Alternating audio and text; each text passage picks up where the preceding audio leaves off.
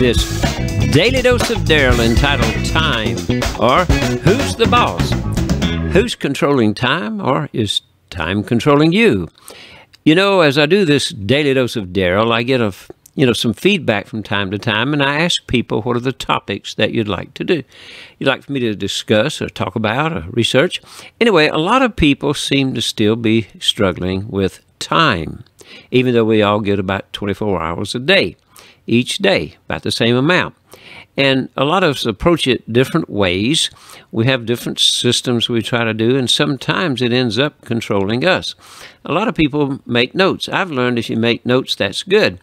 But if you lose the note, that's bad, or if you forget where it is.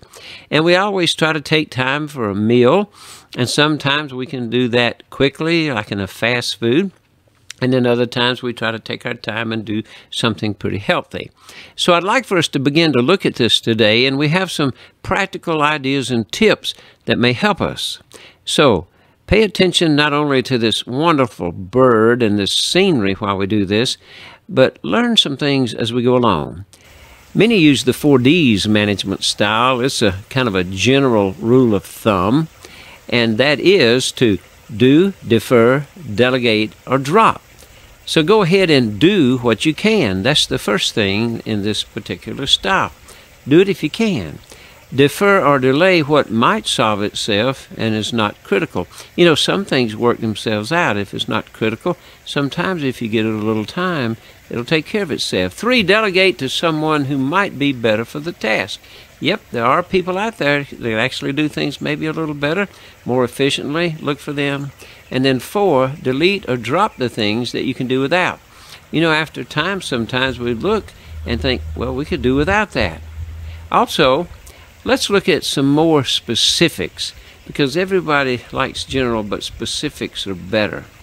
Rank tasks in importance and deadlines, plus look at geography, how your car goes throughout the day, and don't go backtracking.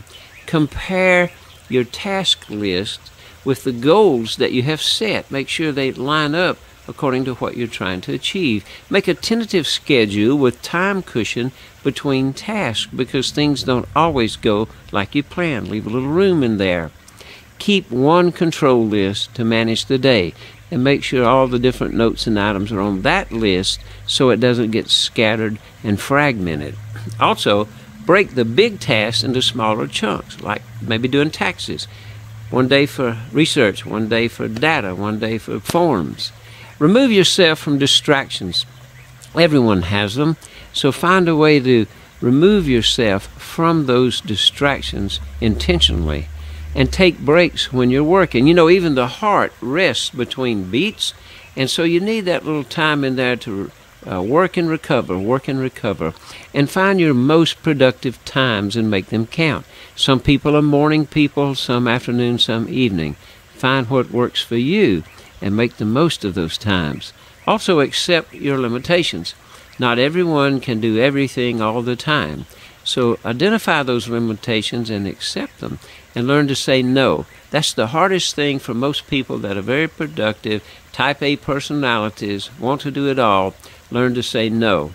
And then develop a way to track your time. Perhaps it's a smart device or a clock or setting alarms, but be aware where you are each day. I have an inner clock, but I don't trust it.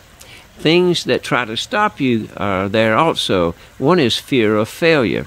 A lot of people don't do things and move forward because they are afraid of failure. Attack that fear.